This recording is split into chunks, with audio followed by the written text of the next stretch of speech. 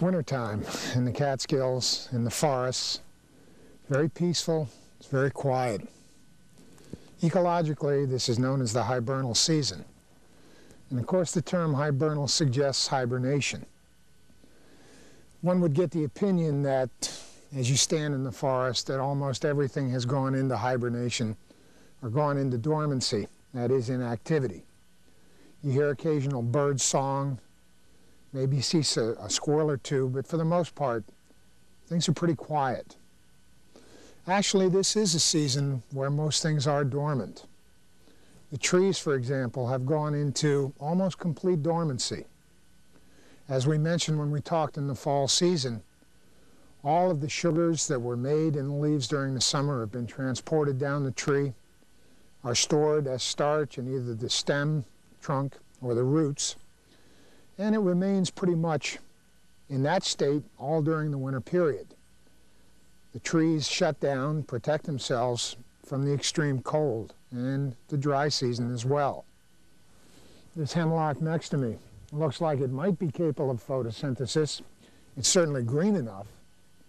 But even in the evergreens, the hemlocks and pines that surround us here in the forest, very little photosynthesis occurs because for the most part the flow of metabolites to those photosynthetic structures, the needles or leaves, has been pretty much shut off.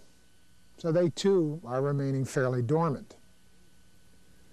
But you have to remember that in the deepest part of winter, in late January and early February, even though it's still very snowy and very cold, the one very important thing is happening, is changing, and that's day length, photoperiodicity. After December 21st, each day gets longer, and these subtle but inexorable changes in day length are already starting to have their effect on the organisms, the plants and animals of the forest, even during this part of winter. It won't be too long, for example, before that sugar that's been stored as starch in the roots of these trees all winter long will start to move up the tree. The sap rising with maples, of course, associated with a maple syrup season. A lot of the animals now are showing some activity as well.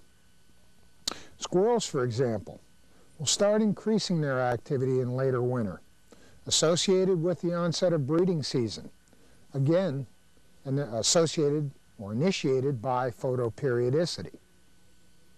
Do we have any animals that truly hibernate? Actually, very few.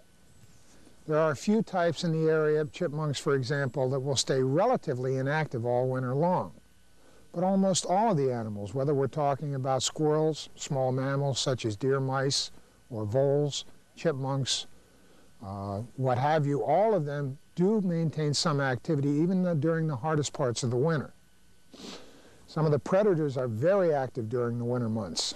Coyotes, foxes are commonly out foraging, looking for prey species to feed on.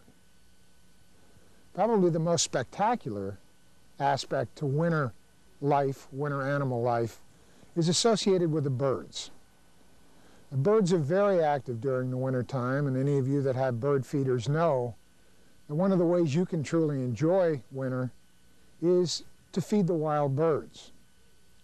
The birds we have during this winter period, for the most part, are quite different from the birds that are here during the summer.